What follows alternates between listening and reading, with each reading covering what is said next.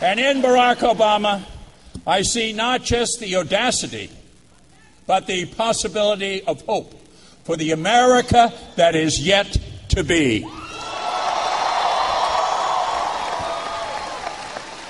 What counts in our leadership is not the length of years in Washington, but the reach of our vision, the strength of our beliefs, and that rare quality of mind and spirit that can call forth the best in our country and the best in the world. With Barack Obama, we will turn the page on the old politics of misrepresentation and distortion. With Barack Obama, we will close the book on the old politics of race against race, gender against gender, ethnic group against ethnic group, and straight against gay.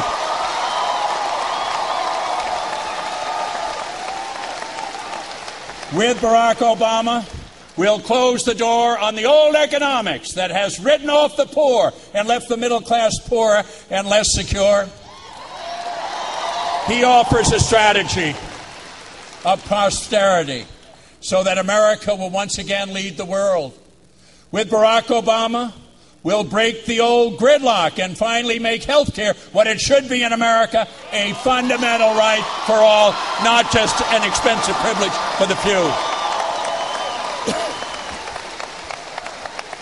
We will make the United States the great leader and not the great roadblock in the fateful fight against global warming. And with Barack Obama, we will end a war in Iraq that he has always stood against, a war that has cost us the lives of thousands of our sons and daughters, a war that America never should have fought. I have seen him in the Senate. He will keep us strong, defend the nation against real threats of terrorism and proliferation. So let us reject the counsels of doubt and calculation. Let us remember that when Franklin Roosevelt envisioned Social Security, he didn't decide, no, it was too ambitious, too big a dream, too hard. When John Kennedy thought of going to the moon, he didn't say, no, it's too far, maybe we can't get there, shouldn't even try. I'm convinced we can reach our goals only if we are not petty when our cause is so great, only if we find a way past the stale ideas, stalemate of our times, and only if we replace the politics of fear with the politics of hope, and only if we have the courage to choose change.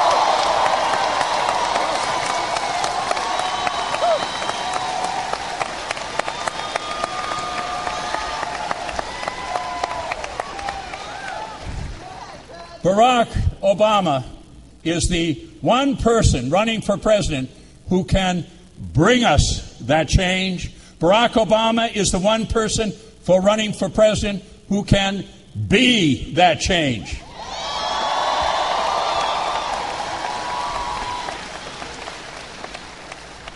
I love this country. I believe in the bright light of hope and possibility. I always have, even in the darkest hours.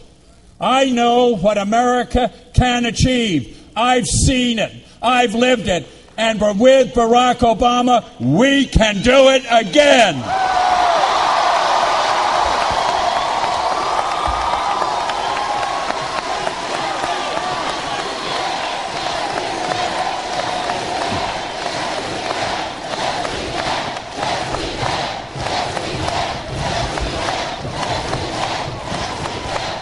And I know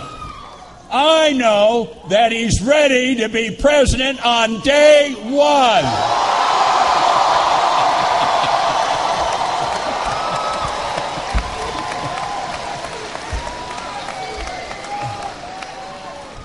And when he raises his hand on Inauguration Day, at that very moment, we will lift the spirits of our nation and begin to restore America's standing in the world. There was another time when another young candidate was running for president and challenging America to cross a new frontier. He faced public criticism from the preceding Democratic president, who was widely respected in the party. Harry Truman said, "We needed someone with greater experience," and added, "May I urge you to be patient." And John Kennedy replied, "The world is changing. The old ways will not do. It's time for a new generation of leadership."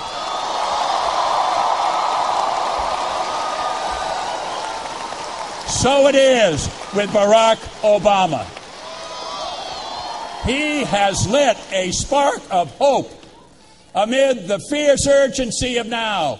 I believe that a wave of change is moving across America if we do not turn aside.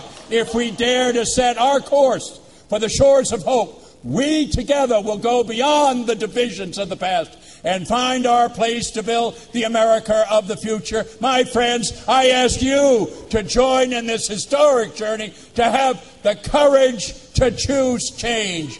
It's time again for a new generation of leadership. It is time now for Barack Obama.